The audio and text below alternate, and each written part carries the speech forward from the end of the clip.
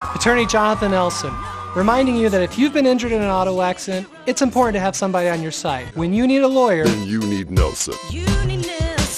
The Nye County Sheriff's Office has issued a declaration of arrest concerning the shooting death that occurred on Tuesday night here in Pahrump on Basin Avenue. Arrested is Moses Hoodie, who is 26 years old. According to the report from the Nye County Sheriff's Office, on February 21st at approximately 7:10 in the evening, Nye County Sheriff's Office dispatch received a call for a shots fired report in the area of the 2000 block of Basin Avenue here in Pahrump. Deputies responded and said that they could hear shots as they neared the area. They located a male identified as 41-year-old Shallon Bent. That individual stated that he and his father had been shot by the same suspect who was inside the home.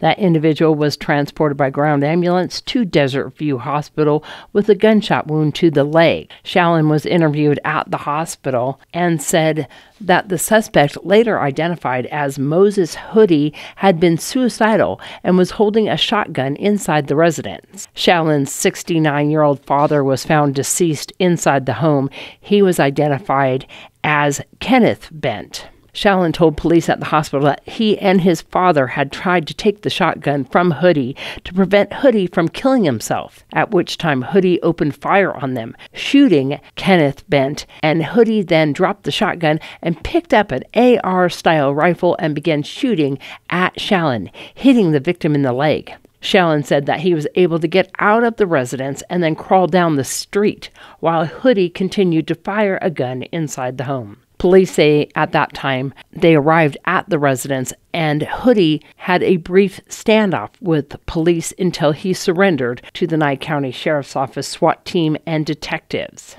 He was then transported to the Nye County Sheriff's Office station.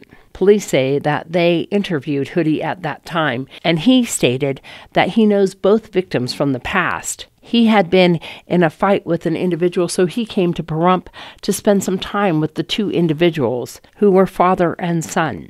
Hoodie had been staying with the two at the residence since Saturday, February 18th, and intended to stay for about a week. He stated that both the individuals carried firearms with them in the house and had the firearms at the ready during his stay. Hoodie stated that he had been suicidal at the time of the shooting and had been holding a shotgun in his hand, pointed downward. The two victims approached Hoodie to stop him from killing himself, at which time he opened fire on them. Kenny Bent was immediately hit and went down. Hoodie then dropped the shotgun and picked up the AR-style rifle and began firing at Shallon Bent.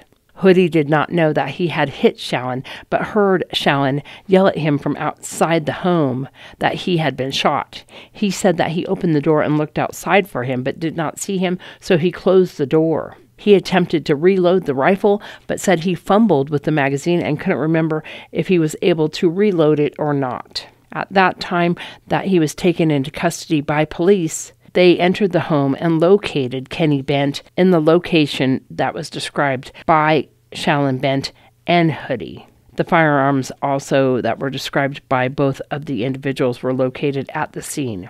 Moses Hoodie is still in custody at the Nye County Sheriff's Office, being arrested on charges of open murder, attempted murder, and battery with use of a deadly weapon resulting in substantial bodily harm.